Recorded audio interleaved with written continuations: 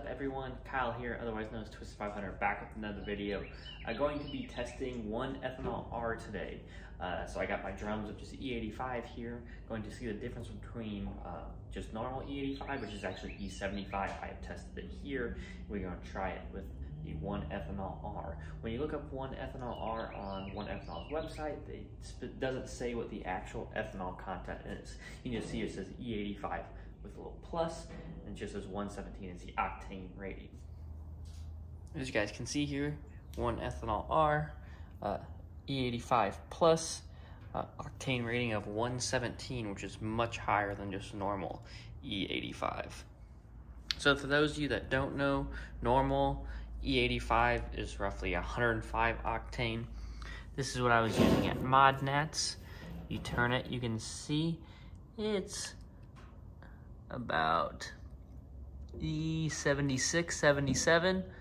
So obviously anything over E70, that mark is good. You'll be good to go. You won't need anything there. Anything more than that. So yeah, it wasn't just E75 roughly at ModNats, and this is what we're using now. So yeah, ModNats was just E75. You can definitely pick up a lot more power from the One Ethanol R. We have seen that already. Car went 173, which is 5 miles an hour more on 4 less PSI actually than ModNats, with just the One Ethanol R. So the car did pick up quite a bit of power just doing that. Also, some of the weight out did help as well. So first off, let's just start with how do you test E85. So first thing, you need an E85 tester. It will come with 2 lines. It will come with a line there. There's a big blue line. It says water fill line. You fill the water all the way up to there. You take your E85 and you fill it up all the way to this upper line up there. It will separate out, which you guys saw in this one. It separates out. You can see like a clear line. I went ahead and put a fuel stabilizer in it for you guys, just so you could see, because it is a fuel stabilizer that I have is colored blue, so that way you can more easily see the difference. But see, you can see it shaking around. There's a distinct line between what is E85 is all that, and then the gasoline up top, and that's how you read the number where it gives you your E85 percentage. So one thing that I like to do is just a glass jar. This just happens to be an olive jar, and then a syringe, 60 ml syringe. Really, I will just fill this up with the E85, test it, and I'll show you the process on how to do that. All right, guys, as you guys saw, I'd already had some jugs set up from Midwest Heads Up event last Saturday, where I went the 60 foot and all that. I have a barrel at HPJ, so I'm not going to open up any of these pails. I'll leave these pails for like the tracks, things like that, once the barrel is used, and not open these and expose them. But I'm going to get set up. I'm going to show you step by step how to test the E85, so in that way you guys can test yourself and know that you're testing accurately. I have seen some people, not any of you guys, have seen some people make mistakes, test incorrectly, and you can really hurt a motor doing that. So we're going to get set up. I'll show you guys how to do it, and then we'll see what the actual ethanol content of One Ethanol R is. So let's get going. As you guys can see, I already got it set up. Hopefully it focuses, but you see you always see like a little curve in the water. That's called the meniscus line. Water just will adhere to the sides of the bottle, go up a little bit higher. So you'll see that. I already got the One Ethanol R mixed into this, and then we'll get mixing up. So as you can see, water is right on the line there, and then I'll fill up with the One Ethanol R all the way to there. The reason why you do this is because the ethanol and the water will mix together. It will separate anything else out. So with that, that's why barrels and things like that, you don't want to set directly on the floor. You want them elevated off the ground, because the E85 will absorb that moisture and get ruined. So let me get this mixed in. So what I'm going to do is just going to take the syringe.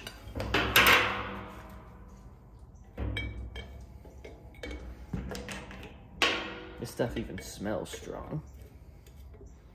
Just going to mix up. Usually takes about 1.5 of these. I've been doing this enough to know almost how much it takes.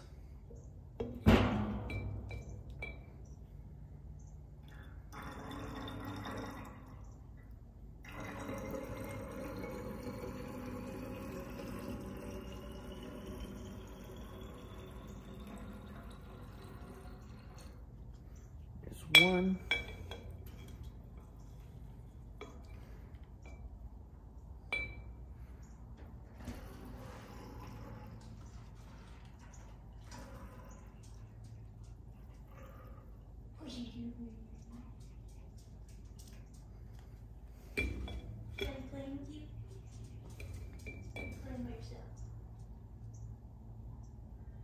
And there's two. Just put the cap on, give it a couple good shakes, and then we'll let it sit and see what it reads. So there it is, it's been enough time to check. You honestly can't even tell a difference between the two. It's ever so slightly. I would say probably 99% ethanol with whatever else they're mixing in to get that octane up a little bit. But you almost can't even tell the difference between it. It's almost all mixed in with the water.